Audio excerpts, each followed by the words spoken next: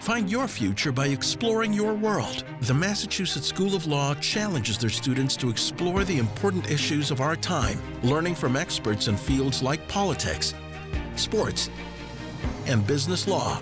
From first-hand accounts and dramatic reenactments, in-depth conversations with society's leaders, from historians to lawyers, from high-tech professionals to environmental experts. The Massachusetts School of Law at Andover presents mslaw.edu. Welcome to MS Law Presents, a remote animal law day. I am Michael L. Coyne, the Dean of the Massachusetts School of Law in Andover. For decades now, we have been a leader in animal law, education, and advocacy. Today's program is the 2020-2021 edition of our annual Animal Law Day held each year at the Law School in Andover. I hope you will join us in 2022 for the live version. It's an entertaining and informative family event providing education about animal law and advocacy, as well as fun family events, including appearances by the Easter Bunny, Lucky the Law Dog, and Peter the Cat. We regret that personal safety issues precluded us from being together this year, but enjoy the show and plan to be with us next year on the day before Easter in Andover. So today, we bring you training tips, police dogs, animal liability advice, and animal legislation matters. Diane? Thanks, Mike. Senator Bruce Tarr has been a leader in animal advocacy and has been the recipient of our Humanitarian Award on more than one occasion. Quite frankly, his work would merit him receiving this award each and every year. Senator Tarr is the minority leader of the Massachusetts Senate, where he has been a member since 1995. He is the sponsor of the Beagle Freedom Bill, which would provide for adoption of mostly beagles after lab research is over. Senator? Well, thanks, Diane, and I'm so honored to be with you once again for Animal Law Day, this way in a little bit different format.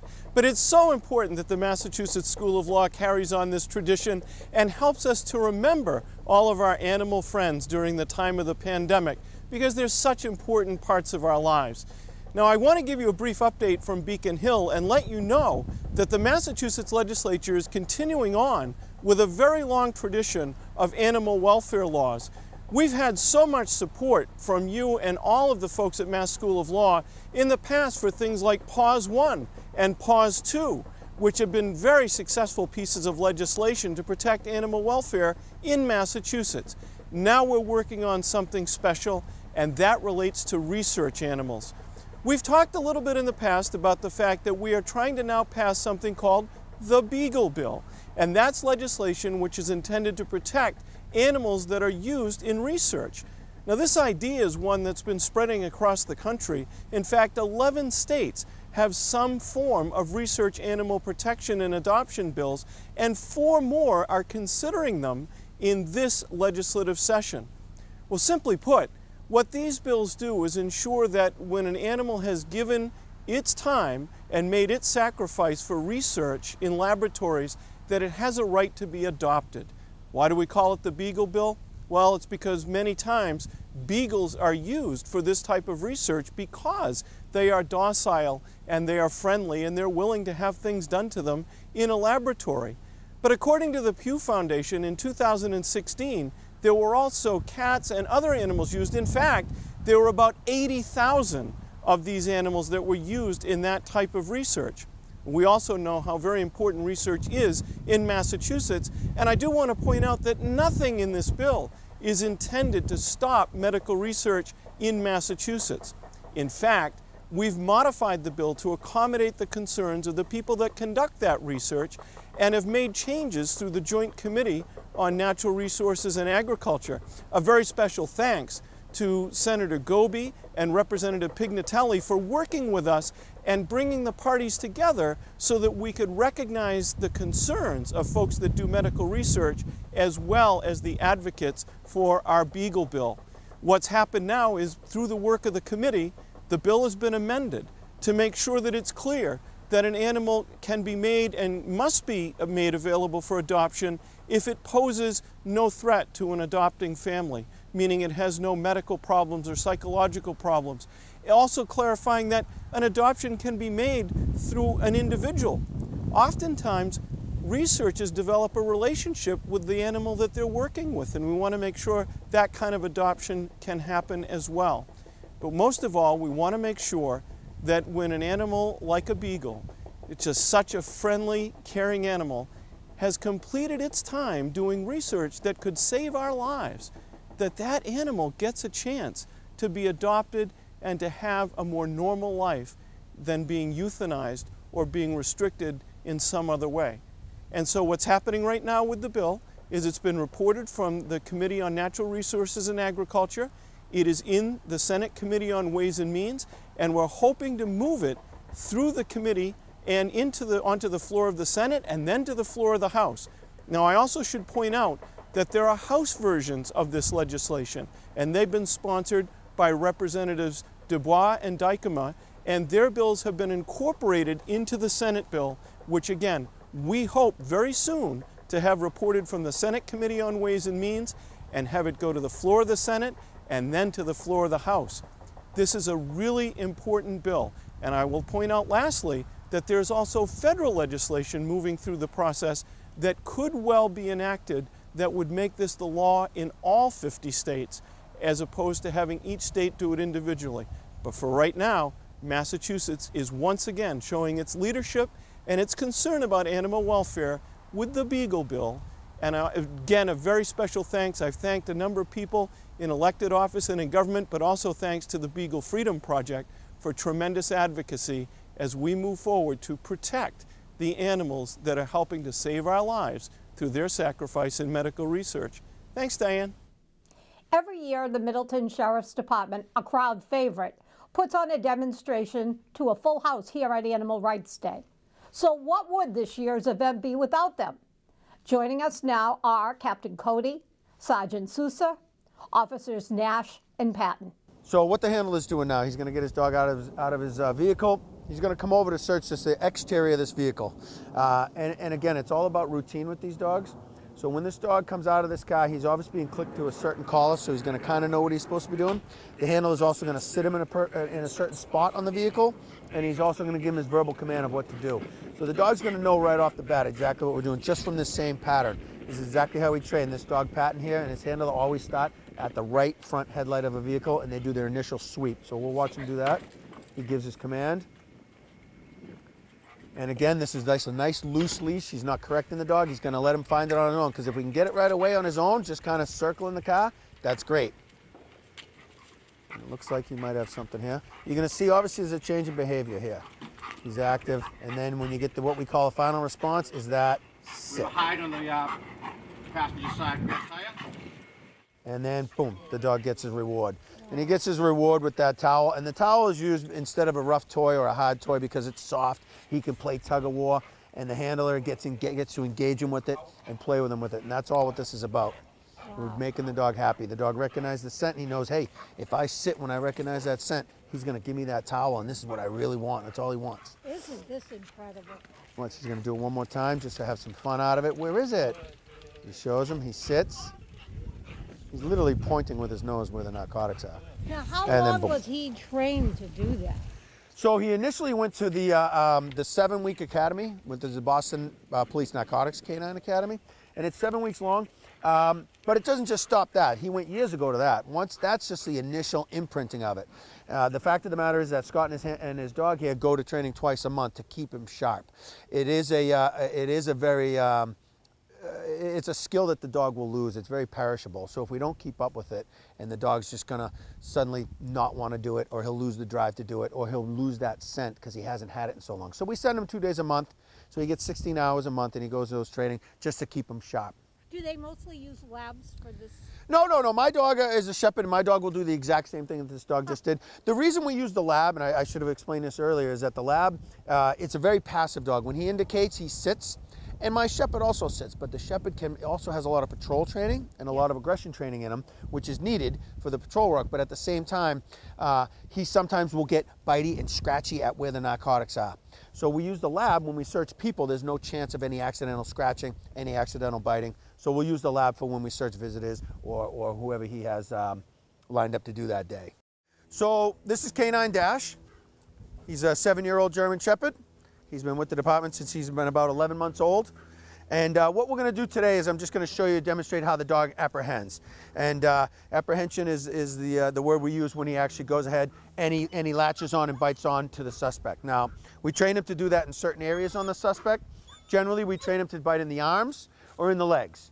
And the reason for that is that these are nice, thick parts of the body. We don't want to cause too much damage to the suspect. We just want him to bite and hold. And you'll hear me say that a few other times. He bites and holds until we can come over, take the dog off, put the handcuffs on the suspect. And that's basically how this works.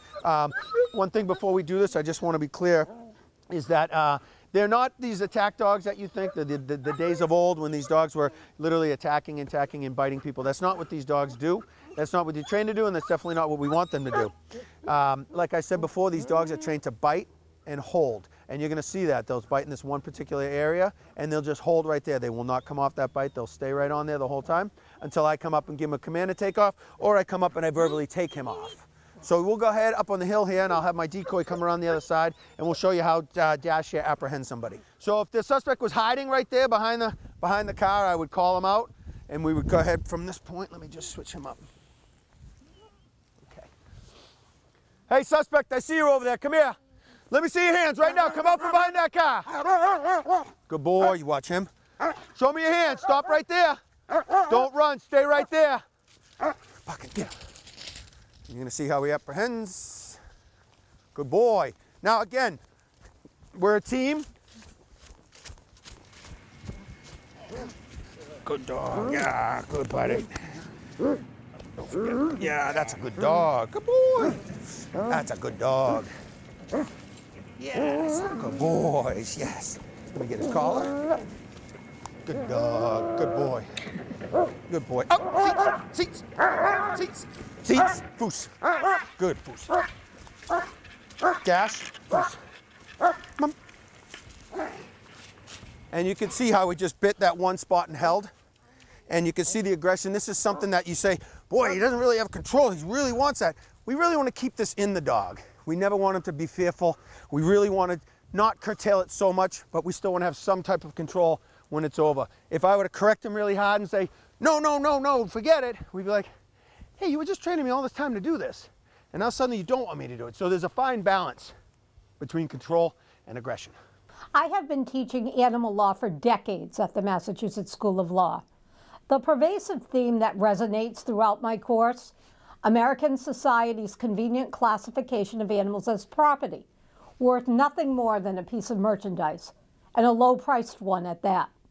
Our legal system does not recognize the bond between people and their companions, a loving and trusted family member.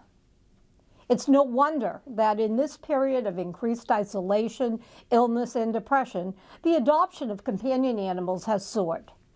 Through the years, I've received calls from distraught pet owners whose cherished pet has been killed as a result of the willful, wanton, reckless, or negligent act of another. The stories are heart-wrenching, and the pet owner has virtually no recourse, translating into the reality that their pet's life was worth nothing. Let's hear from Chris about his loss of Crawford and what he's trying to do about it. Thank you, Diane. The legislation I've been working on has been a component of what I found to be a little bit of a disparity in the law and the legal system. We've all been stuck in our houses for quite some time recently, and we sit around our material possessions, but we also snuggle on the couch with our dog or our family members, and sometimes the dog, the cat, is our family member. And right now the legal system is crafted in a way where our dog, our cat, as much of a bond as we share with them, is still just treated as nothing more than personal property. So if something goes wrong with that care, treatment, or even a product that's produced in a $1.7 trillion industry, it still is only looked at as a piece of possession. And the legislation is designed to change how a pet is looked at, to give them more value, the same value that they bring to our family and our lives, is what the legislation's aim to do. So it allows for when somebody makes mistakes, makes intentional errors, mistreats our animals in a way where they're harmed or killed, veterinary malpractice, dog food that should have been recalled, pet products that they knew were causing harm, or even a prescription drug that your veterinary gives to your dog that they know that there's severe and adverse side effects to that could cause issues, and they don't do anything about it. So if there's no penalty, there's no risk for them to put themselves in a position of profit. If something goes wrong, paying a couple $100s to replace what they consider a possession isn't what we all value our pets to be. The reason why I have taken this on as a task and a kind of a duty and an obligation is several years ago my dog Crawford died as a result of an adverse reaction to a drug that I should have been given proper warning on, that the drug manufacturer should probably have never continued to allow to be sold on the market, and yet it is today. I lost a good friend. I lost a family member. I was going through cancer treatment, and Crawford was the one thing that I could go to, person, dog, animal, pet, and talk to without him feeling down as a result of what I was saying to him. As much as I brought my concerns about what that drug was doing, it was ignored, it was minimized, and as a result, he died. I had to make that ultimate decision with him because he was at a point where the drug's adverse side effects had caused too much damage that couldn't be repaired, couldn't be turned back, and I lost a family member from something that shouldn't have happened. If I was given the proper tools and the proper way of seeking justice against a big company for their producing this drug and allowing it to still be out there with pets, I would have taken that course of action. But it wasn't available to me. The legislation I've been working on would let them see that there's a penalty, there's a way for people to get justice for their loss, justice for their suffering. What's happened in this pet industry is they make $1.7 trillion a year, and they have zero to little liability for anything they do wrong. And I wanted justice for what happened to Crawford. There's no system in place. I tried to do the best I could, and I think what I can do now is help others. As a result of doing this over the last 5 to 6 years, I've had people reach out to me, people that have had similar experiences where they've lost their dog while it's been staying at a kennel. They've had a pet that's died as a result of something to do with veterinary care. They've had a dog that's been injured as a result of pet food that wasn't recalled even though the company knew about the issue. This industry isn't working quick enough to take the liability factor into it, and they've got such little liability that they're willing to take that risk for the profit. If they knew just a little bit about what it meant for us, but they don't have the consequences when they make mistakes. Don't forget to reach out to your senators and representatives for their support on this soon-to-be proposed animal legislation. Just like the police dogs, Kimberly Palermo, owner of Blue Dog, which provides dog walking services, training, and more, has been a regular at Animal Law Day, demonstrating clicker training and much more. So here's Kim and Fern demonstrating a few dog techniques you can do at home. Hi, I'm Kim, and I'm the owner of Blue Dog. We offer dog training to Andover and the surrounding area. I'm here with my 13-week-old Golden Retriever puppy, Fern, and she's here to help me demonstrate a behavior you can teach your dog at home that's helpful and fun and very useful in a lot of ways. But before we get to that, I just want to talk a little bit about how we do training here at Blue Dog. So we use positive reinforcement, which means we teach our dogs, or we reward our dogs for doing the right thing by giving them treats, rather than waiting for them to make a mistake and then correcting them.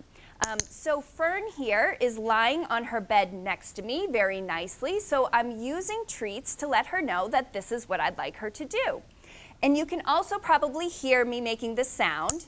This is a clicker, so we use marker training, and the clicker is telling her that behavior of lying next to me is what's going to get you a treat. So every time I click, she then gets a treat.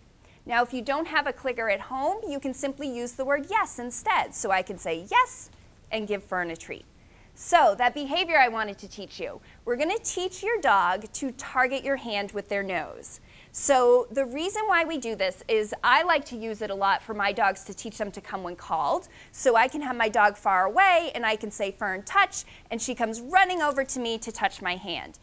This is also a good way to get my dog on and off of furniture, or I can keep their attention. If they're distracted by another dog, I can say puppy touch. Now I've got my dog facing me. So it's a really useful tool. So the way we're going to teach this is we're going to start with a cookie under our thumb and a flat hand. I'm going to put my hand directly in front of my dog or my puppy's nose. As soon as I feel that little nose on my hand, I'm going to click and then give them the treat. So it looks like this. Good girl. So I'm going to do that 3 times with that cookie under my thumb. And I can also use the word yes instead of the click. Yes. The 4th time I'm going to do an empty hand. As soon as I feel that nose on my hand, I'm going to click and then pull the treat out. So she still gets a treat, but it doesn't come until after she does the behavior. So this is a great thing to teach your dog at home.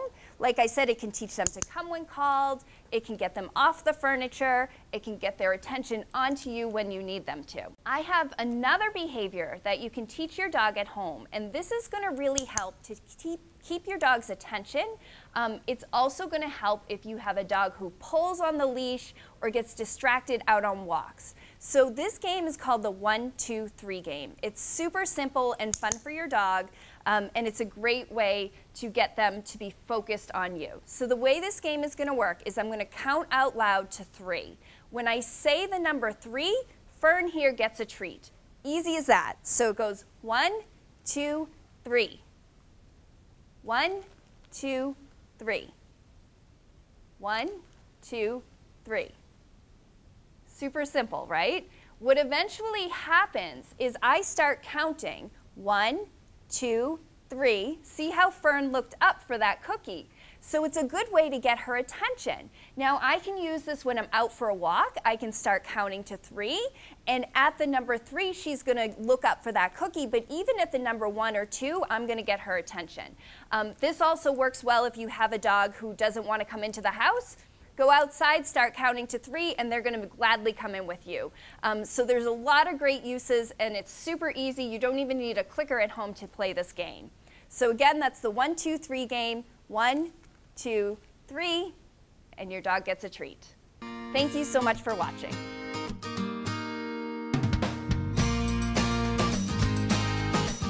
We need to take a break, so please stay with us for more of our remote Animal Law Day.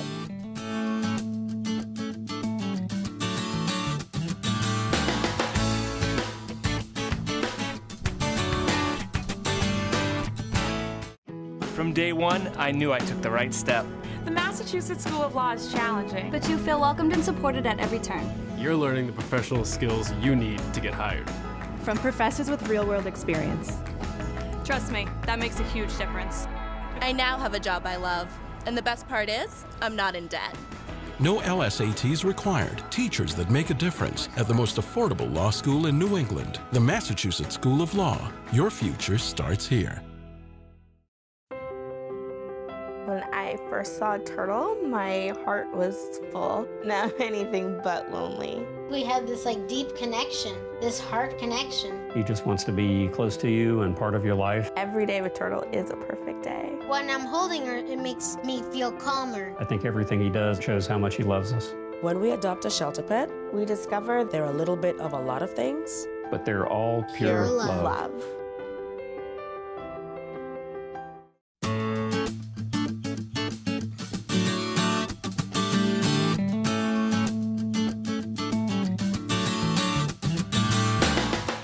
Welcome back.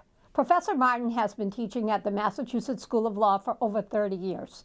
He is an expert on tort liability and will now share with you the law and tell you what you need to know about liability if you're bit by a dog or your dog nips somebody. I teach torts. Torts is the body of law about compensation for injuries to persons and property. Animal law goes back 1,000 years to a time when human beings lived more intimately with animals than they now do. The law on the subject also goes back 1,000 years, and in particular, laws about injuries inflicted by animals are not based on the negligence of the owner or harborer. 3 terms I'd like you to keep in mind for this discussion. One is negligence. Negligence is defined, as I teach my tort students, as failure to take reasonable care, which may lead to liability for an award of damages. Second term is strict liability. That means you are liable for the damages no matter how much care you took. And finally, the word statute. Statutes are passed by the legislature, may change the common law, and in the case of dogs in Massachusetts, as I'll get to, did so. Now, animals differ from human beings. They don't have bank accounts, and they can't write checks. However, human beings may be in a relationship with animals such that they can be compelled to write the check when the animal does injure persons or property. The law on this subject is divided into 2 categories of animals: wild animals and domesticated animals. Wild animals in the wild state are not owned by anybody, and there is nobody, therefore, to pay compensation. If you get mauled by a bear in Yellowstone National Park, you will be on the hook for all the costs inflicted by the bear. Wild animals in captivity present a different problem. It's no longer a common practice in Massachusetts, at least, to find wild animals kept in captivity, but it still occurs, and every now and then a case of an injury by a wild animal kept in captivity does surface. And the law on that subject is that you are liable for the injury inflicted by a wild animal kept in captivity, no matter how careful you were to keep the animal restrained. Once again, the distinction is by species. Lions and tigers and bears are wild animals. Ferrets and monkeys and alligators are wild animals. The elephant is a jurisprudential curiosity because it is considered a wild animal in Africa, but a domesticated species in India, Thailand, and Burma.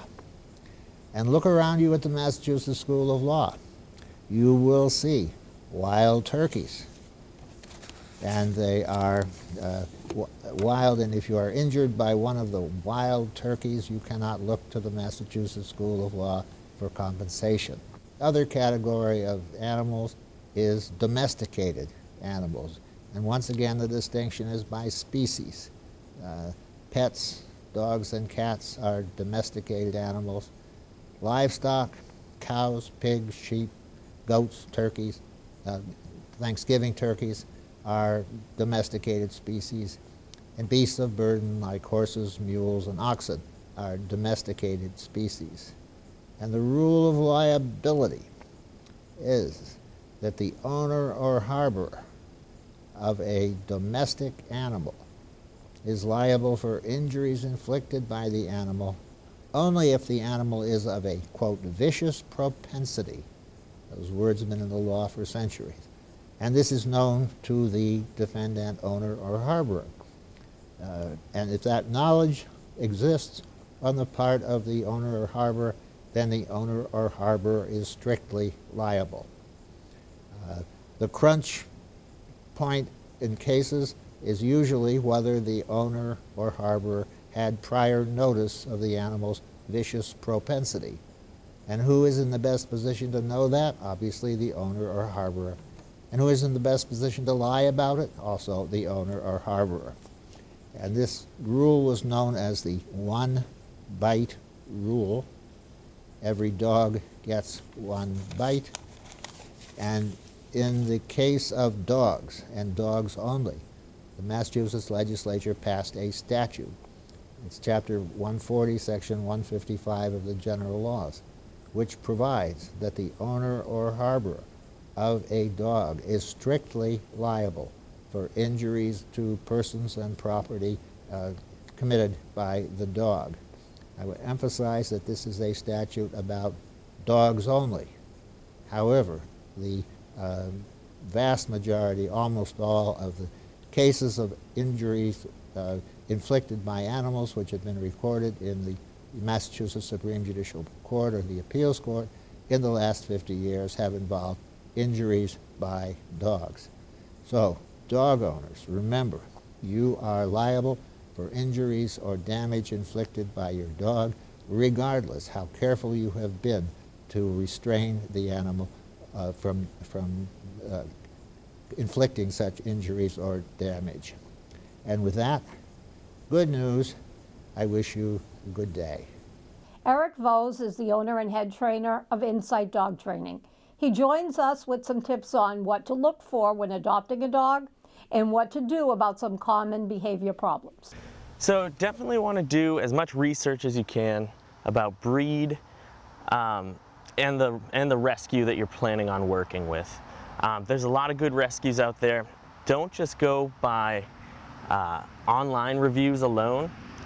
Some people that don't get a dog that they want, they can go online and leave a bad review. That doesn't necessarily mean it's a bad rescue organization. When you go in, have an open mind. Talk to the people about what you want in a dog and let them kind of try to guide you to a dog. You're going to end up with a lot less friction when you bring your dog home if you do it that way than you would if you went in based on solely on looks. The people that work there, they know the dogs really well. They love the dogs.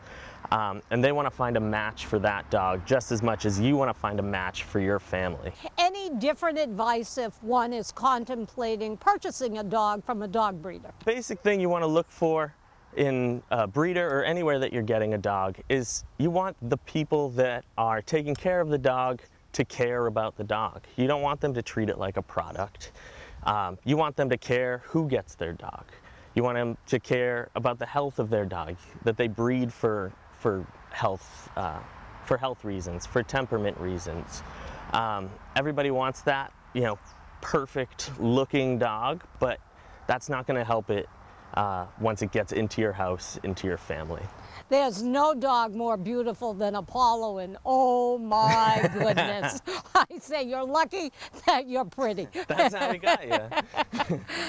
Let's talk about behavior problems. So let's start with day one. You bring the dog home and he chews up the house. And you have to be careful because extension cords could kill the dog. So what advice do you have for folks in the audience with that type of problem? So the best thing you can do before you bring your dog home, pretend like you're going to have a really mobile toddler coming into your house. They'll find things you didn't even know existed in your house, and they will, and they'll start to just explore it. That's all they're doing is exploring. They don't mean anything malicious, but they can get into trouble. Okay, what about problems with housebreaking? People who bring in a very young puppy, or maybe they even take in an older dog that hasn't been housebroken. Do you have any advice there? So every time you bring in a new dog, assume that you're going to have to start from the beginning with housebreaking. Even in moving to a new environment, they don't know how to ask to go to the bathroom yet if it's an older dog. Younger dogs, they've never had to ask. Their mom has taken care of that the whole time that they've been a puppy. Consistency is the key. Take them out the same door. Take them out as often as you can. The general rule of thumb is that a dog can hold it maximum for as many hours as they are months old. So if they're 2 months old, 2 hours maximum. And nobody's perfect. There's gonna be an accident. if there's an accident, unless you see it happen, there's nothing you can do about it. Your dog forgot about that as soon as it happened. You just have to clean it up and go about your day. If you see it happening, scoop them up, bring them right outside, give them lots of rewards for going to the bathroom outside. I'm a vegetarian, and I've got a prey-driven dog. Mm-hmm. And I don't think anyone can predict what dogs are going to be prey-driven, at least not to the degree Apollo is. What advice do you have there? So the best thing you can do in that situation is really work on your fundamentals training, your basic training commands, your sits, your stays, that kind of thing. That will give you more control, and then try to fulfill that drive somehow in a productive way. You can use what's called a flirt pole. That'll get them going. Fetch, frisbee, those kinds of things can help work that prey drive. As they're fulfilled, that's going to make it easier for you to control them in that situation if they don't feel like they need to take that opportunity to cash in. How about over-the-top barking, growling, those type of behavior problems? Any advice there? With like jumping and barking, growling, nipping, all those kinds of things, yep. A lot of the products you see that come out, depending on the product, they can be helpful. It's kind of a Band-Aid. It's going to help stop them immediately, a lot of them, but it's not going to change their whole mindset. It's the emotion behind it that we want to work with. We want to change their reaction to the situation, not so much just change the symptom. We want them to think, you know, if they see a person, instead of barking and growling because they're scared, if we introduce that person and desensitize them to strange people, they'll become happier. The barking and growling will start to fade away on its own, and you'll have a much happier dog. Eric, what is your overarching philosophy, if you will, on owning a dog and dog training? If you are honest with yourself and you understand what makes you happy and fulfilled in your life, and you work to figure out what makes your dog happy and fulfilled in its life, combining those two things together will create the foundation for a really strong relationship.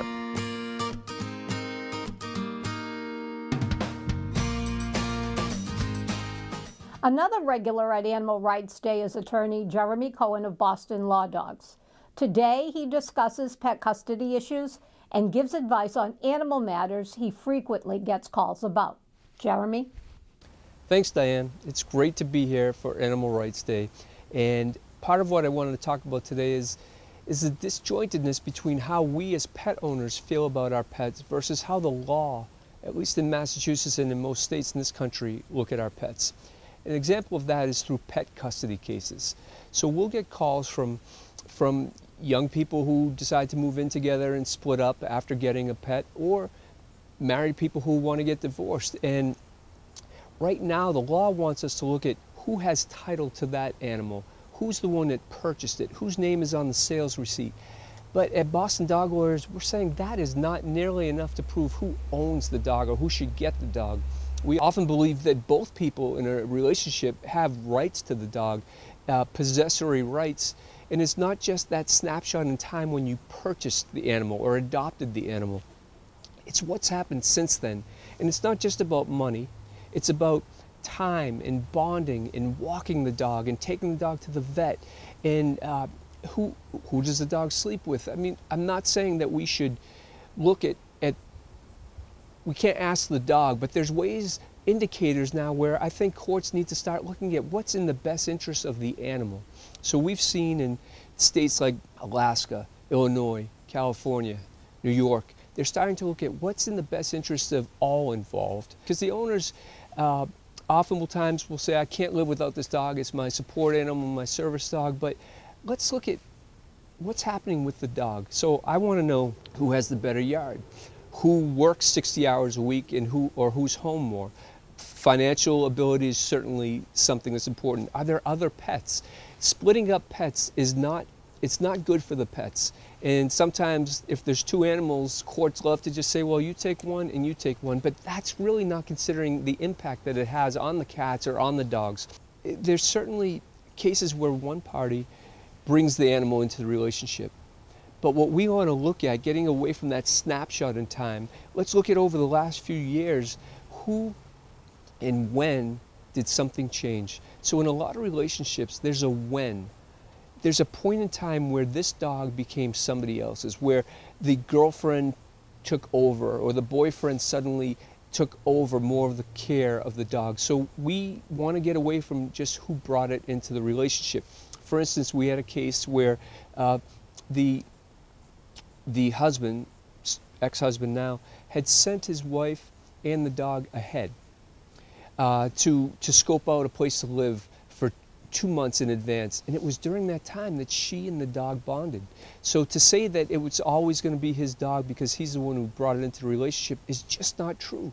And we are compelling courts now to look at, in terms of who would be the better owner, is there abuse involved? We now know that courts are tying together harassment prevention orders where if somebody was abusing a person, they want to protect the animal too. There's hundreds of indicia of ownership, or at least possessory rights to your pets. And it's different in every case, but we're seeing laws change. Unfortunately, not so much in Massachusetts yet. We need our legislators to step up and recognize the way these other states have been, that these pets are more than property. They have a special purpose. And I'm not advocating right now that they have to go right from being a piece of property to have full rights and standing. I'm not saying that. But they certainly have interests that need to be considered beyond just what the owners have paid for or are arguing makes them the owner. For instance, in probate court and family court right now, when we take a case there, judges do not want to handle anything related to the pets. And we see that even though the pets are such an emotional component of that relationship and people are so keyed in on what's going to happen to them, the judges in family court, they push it off. And it's just overlooked. And we see that judges will allow us to come to agreements outside of the court. So we often draft joint custody agreements. And yes, joint custody agreements can happen. In a joint custody agreement, we consider, here's what's happening. Here's all the needs of the dog to think about. And we go from everywhere from making sure the dog or cat eats the same food wherever it goes versus has the same veterinary care, who's caring for it financially. What about if one of the owners predeceases the pet? Then what happens? Or what to do when there's an emergency medical situation with the pet. So we're drafting these agreements almost as if they dovetail into a pet trust as to let's make the courts enforce what's best for the animal. And it's concerning to me that a lot of people don't know that they have rights to share an animal, or oftentimes one partner is bullied by the other into believing if they try to pursue it, they'll lose all custody rights. And I had a lawyer call me last week who was concerned that she was going to have to stay in a relationship until her dog died because she didn't want to have to lose her dog. And that is so sad and not true, because you have ownership rights. You may not have full ownership rights, but we're getting courts to recognize that shared custody is an option. And in terms of talking about what's in the best interest of our animals, our pets, I do want to give some pet owners a few other tips aside from just custody cases. If you are going to board a dog, please know that boarding facilities are not regulated. I take it upon myself as part of Boston Dog Lawyers that we are the regulating entity right now. I see too many cases where they trust a boarding facility that there's staff overnight. Make sure there's going to be staff there overnight. Make sure they're going to have a functioning air conditioner or heating system. Make sure that they're going to keep, even daycare, small dogs away from big dogs. Are they temperament testing before? Because too many animals are dying at daycare and boarding facilities because of just simple things that could be fixed, keeping the animals separate. Do they have a protocol for breaking up a dog fight? Do they have a fire emergency plan? If nobody's going to be there overnight, who's watching out for the dogs in case of an emergency like that? I'm seeing too many cases come to us about that issue. And oftentimes the defense is, look, there's no regulation, so we really don't have to have a protocol. And That's not fair. That's not right for us pet owners. And last thing to cover today is working with your veterinarian. Being a vet is a very difficult job. We get a call or two a day about somebody saying the vet harmed my animal, but it's really not true. What happens is vets are conditioned now, if something goes wrong and a pet owner has a dispute or a grievance, they're conditioned to turn their back. Insurance companies tell them, do not talk to the client anymore. And then people come to me because they haven't been heard and they don't know what happened to their animal. If you could engage your vet more and say, I'm not looking to sue you, I'm just looking for information so I know, did I do something wrong? Did I come to the wrong place? Did I not seek out a specialist? Too many people, pet owners, when something happens, they get this pet ownership guilt. And if you could get your vet to talk to you about your pet more, I think that disputes would be quelled. You need information, and when pet owners don't have that information is when they come to us. And it's often not the case that the vet committed malpractice, but you won't know that because you're not hearing the information you want to hear from your vet. So ask them to speak to you more. Let them know you're not necessarily trying to sue them. You just want information. That's it for me today. We have other tips for pet owners every day of the year at Boston Dog Lawyers, and we're always happy to answer your questions. Thank you. Next is Christine Hawes, owner of Hawes Mediation and Consultant. Christine is a graduate of the Massachusetts School of Law. On today's program, Christine will provide tips on bringing your newborn into your home of animals. Christine? Thanks, Diane. I'm here to talk to you today about bringing a new baby into your home when you have dogs that are already living there. We had to deal with this situation, which wasn't a situation, it was a blessing. But we have 4 dogs, 3 of which are guardian breed Cane Corsos and a senior miniature pinscher. When you love your dog so much, you don't want to ever put them in a position that they're going to be uncomfortable in their home either. So that's where we had to start brainstorming how we're going to make the situation work in our home so that everyone's comfortable, everyone's still getting all the attention that they need, and that our son Anthony was going to continue to thrive as he grows in a house full of dogs. First and foremost, you're going to find out you're pregnant. The one thing that you should do, if you do not have a trusted trainer, is hire a trainer. Hire a trainer that has the credentials of introducing baby to dogs and dogs to baby. This isn't going to be a trainer that's going to just teach your dog sit and stay and place. This is going to be a trainer that actually understands that this is a new emotional situation for everyone in the household.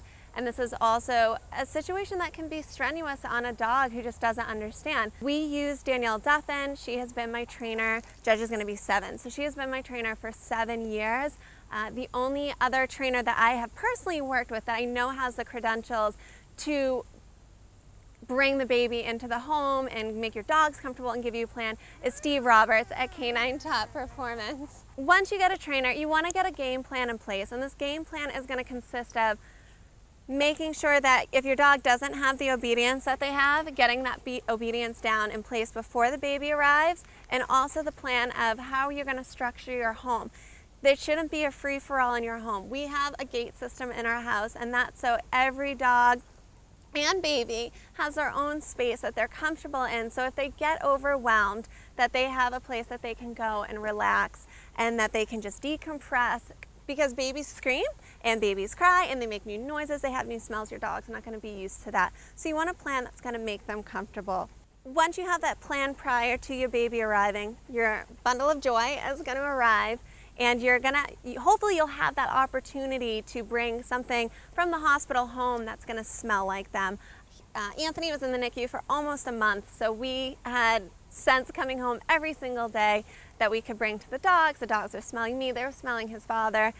We brought blankets home. The NICU nurses were fantastic to make sure that we always had something to bring home to the dogs. With that said, one of the main concerns when I spoke to healthcare professionals when he was in the NICU was how many nurses saw horror shows of people not preparing their dogs properly, not introducing their dogs properly to the baby, and first and foremost, not setting boundaries for their child with the dogs.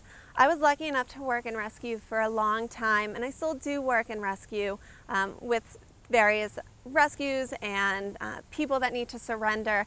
And one of the largest reasons for owner surrender is because they have a new baby and the dog's just not adjusting and they just don't think it's fair to the dog.